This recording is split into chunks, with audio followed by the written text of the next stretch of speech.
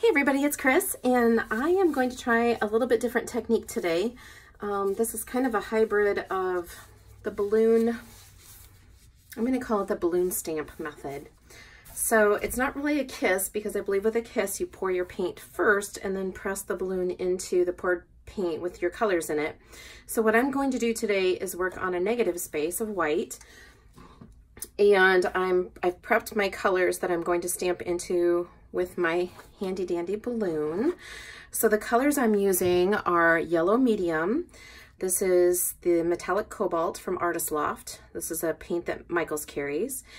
Deep violet, which is a Liquitex Basics. This is also a Liquitex Basics. And mineral blue. This is a Soho Artist Loft color. And then medium magenta, which is also a Liquitex Basics paint. I have also mixed up, I'm trying this as a small canvas just to see if it will work, but I have a space above the TV in the living room that I would really like to do a 12 by 36. And I have a lot of flip cup pours already in the house, so I thought it would be kind of cool to have a negative space one. And I thought this might be kind of a little bit fun technique to try. Hopefully it'll work. So I want metallic in it, more metallic than just my cobalt. And I really love sparkly stuff.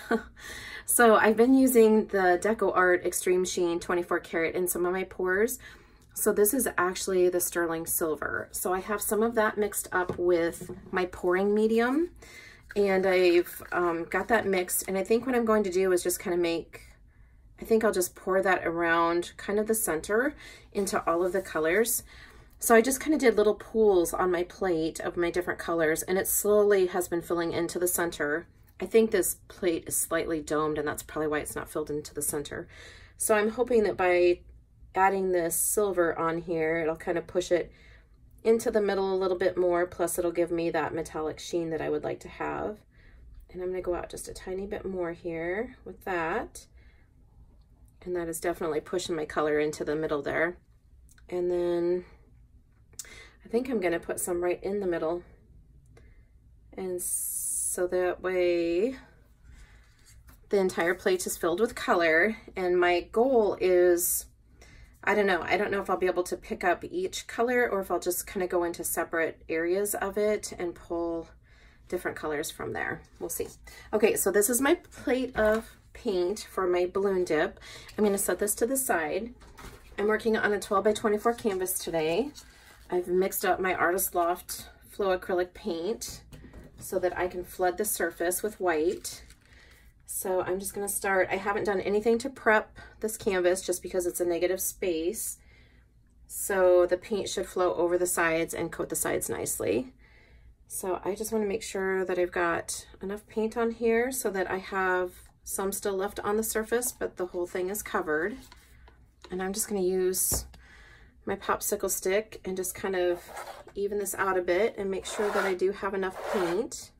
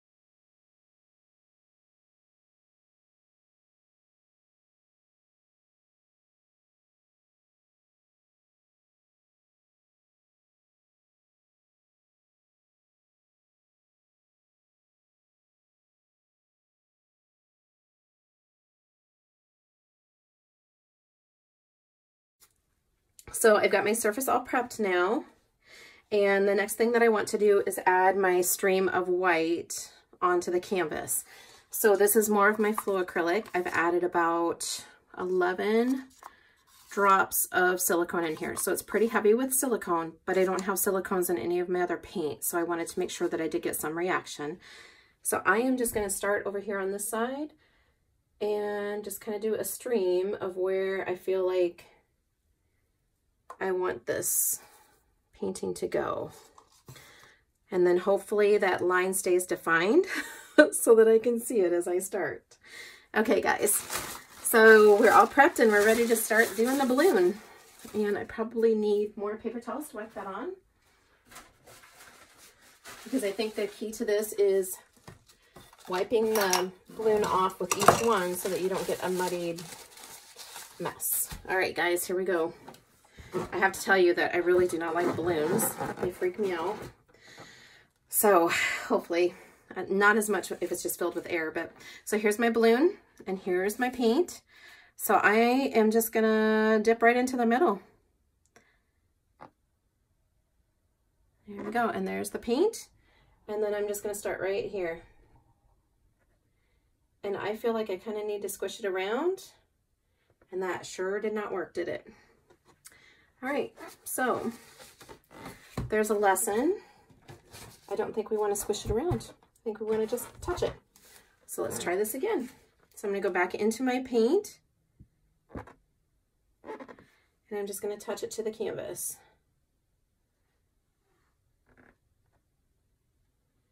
Boy, this is not working.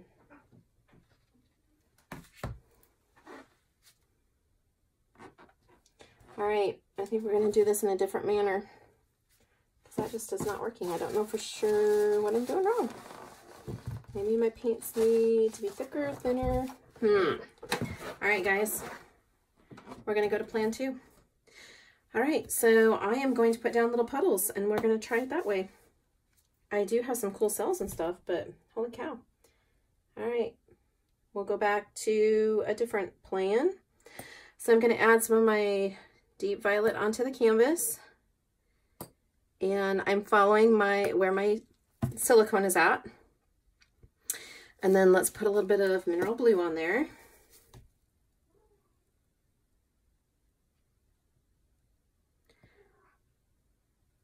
And then I think what I'll do is add a few more puddles of different colors throughout. And then we'll go into the mineral blue with some medium magenta on these other guys. And maybe do a medium magenta puddle here. And then we'll come back in with metallic cobalt. Maybe put a little bit of that on some of these other little circles we have going. And then the yellow, I think we're going to put that on top of the pink. Oops, that's okay. I don't have much pink left, do I? And then let's do a yellow puddle on its own. And then I think we'll come back with pink on that, because I think that'll kind of give us a little peachy effect, which will be pretty. We'll see if we can make this work. Okay, so that's all of the colors. Let's put a little bit of yellow into some of these blue ones. And then we need to add some of that silver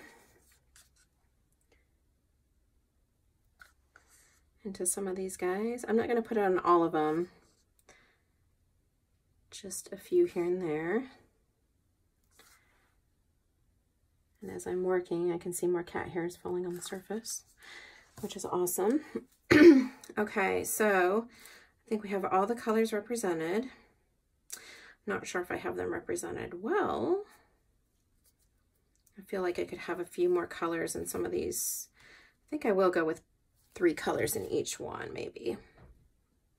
Let's put a little bit of blue on top of this and see if we can get a green pull out of that one. And on this one. And then the deep violet.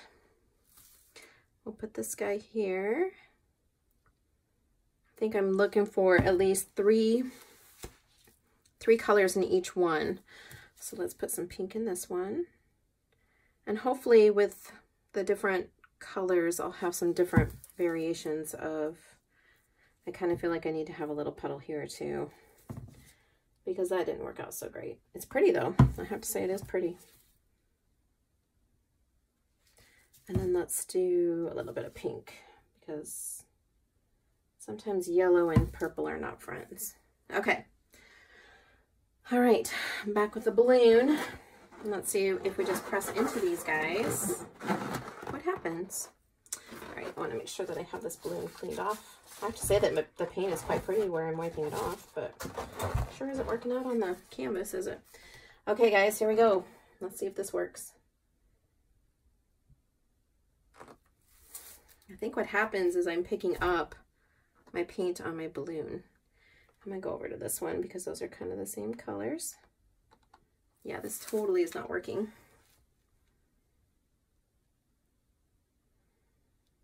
I'm not sure what the problem is. I wonder if my paints are too thin. All right, well, we're just gonna go with it and then we're gonna see what we can do to fix it, I guess. So I'm just gonna squish them out. See if I can get my color going. At this point, it's a hot mess. So let's make the best of it. At least there's some pretty colors here. So I guess I know now I do not want to do this as my big canvas for sure.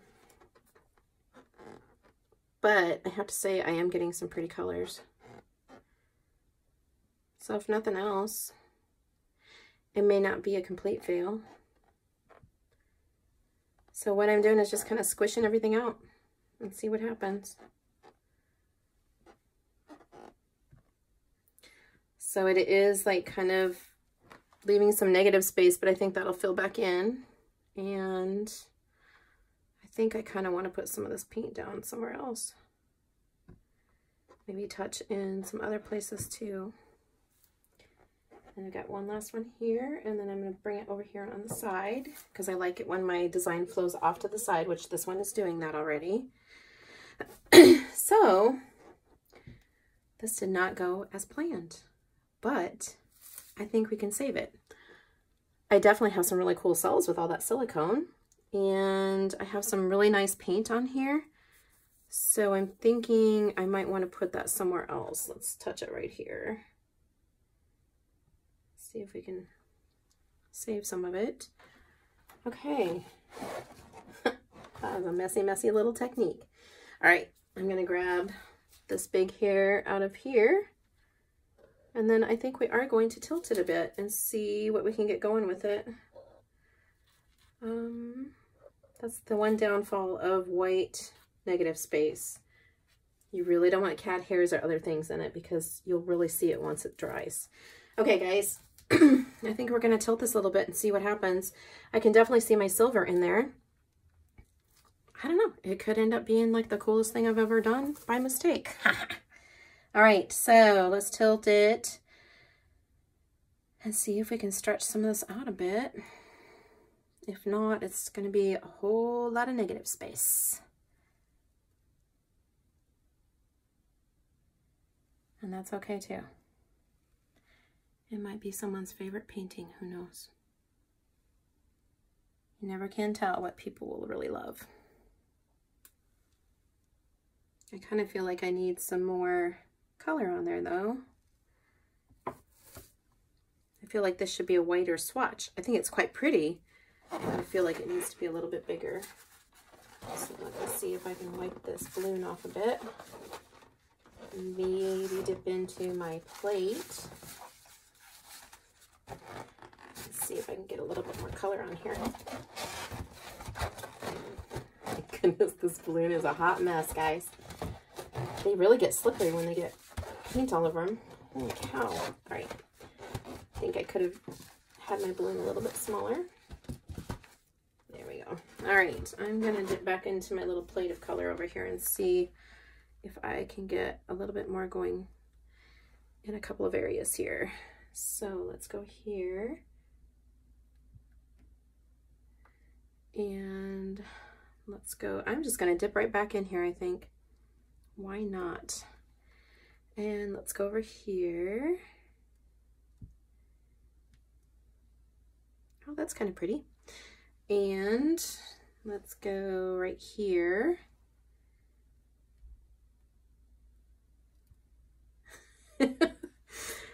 Well, you know what? It may not be exactly how I intended, but it is pretty. It's not the worst thing I've ever done, that's for sure. But the worst thing I've ever done will never make it onto YouTube, I can tell you that. All right, I'm gonna go right here with this one. Look how pretty that is, holy cow. All right, and then I'm gonna go right back into it. And I think I want to put some right here. There. I think my color is definitely bloomed out a bit more now. Let's go over here with it. There's a really nice cell right there, but that's all right. Hopefully it will come back. And then I kind of feel like this could be a little bit bolder. So let's dip back in and put this right here. Okay, look at that color on that plate and look at the cells. This is like, look at that balloon. Isn't that amazing? It's all that silicone in the paint, I think. All right, so let's do one more over here and get a little more color there. And I kind of think I'm gonna tap this. Actually, I think I want a little bit more yellow in there. So let's tap this up here on this corner and get a little bit more stuff there. Okay, that's looking kind of cool. See, you just never know what's gonna happen. All right, I think we kind of need a little bit more here. So that balloon looks pretty good actually, but let's dip one more time and we're gonna go right here with it. There's a little more color. That is very interesting. I would have never guessed this would be the result of this, but that's okay. I'm kind of digging it. All right, I'm gonna put this over here. And I think we'll tilt just a tiny bit to kind of move things a bit and even it out a little bit more. Because right now I kind of have some blobs of paint. I really hope my silver shows up because this is really pretty. All right, and then I want to go back the other way just to kind of even out things. And I might actually blow on this just a tiny bit because it looks like the silicone, see right up here where I have kind of a void? I think that's from the silicone, but it's very pretty. And now that I have it up here in the light, I'm gonna try and tilt this so you guys can see. Now that I have it up in the light, I think my silver is definitely showing. So I think that silver is in there. Isn't that pretty? Wow, that's pretty cool, guys. All right, I think I'm just gonna blow on this a little bit, so feel free to fast forward so you don't have to see the top of my head as soon as I can find my straw. And I have a feeling that my cats took it. For some reason, my cats love my straw. I don't get it. I don't understand what the attraction is to the straw, but all right, good thing I have extras. Okay, so I'm gonna see if I can blow this up a little bit to cover this void here. And I thought I had another one, but maybe not. So right now I'm just gonna, actually I think what I'll do is see if I can just put a little bit of my pouring white right there. I think the problem is I think there's silicone there and it's probably down to the canvas. So we'll see if that voids out too. And then I'm just gonna see if I can blow this a little bit.